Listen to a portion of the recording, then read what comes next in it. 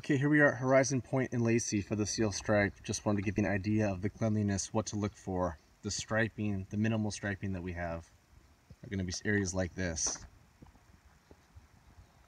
This is one of the roads that we're sealing, one of the few roads. The majority of it are back alleys back here. So I'll walk over to the area with the red curb that we talked about, and that'll give you an idea. I'm going to pause it now and I'll see you in a second. Alright, so here's the main entrance. These are the red curbs I was talking about. We've got 50 feet right in the front here. This is Pennsylvania and Delaware intersection. But the main area with the red curb starts right there on Illinois, and it goes all the way around the back. And it pops out right at the end of the view over there on the right. So that's an example. That's all the red curb we need to measure up on Earth from everything else I gave you. Other than that, it's just streets. There you have it.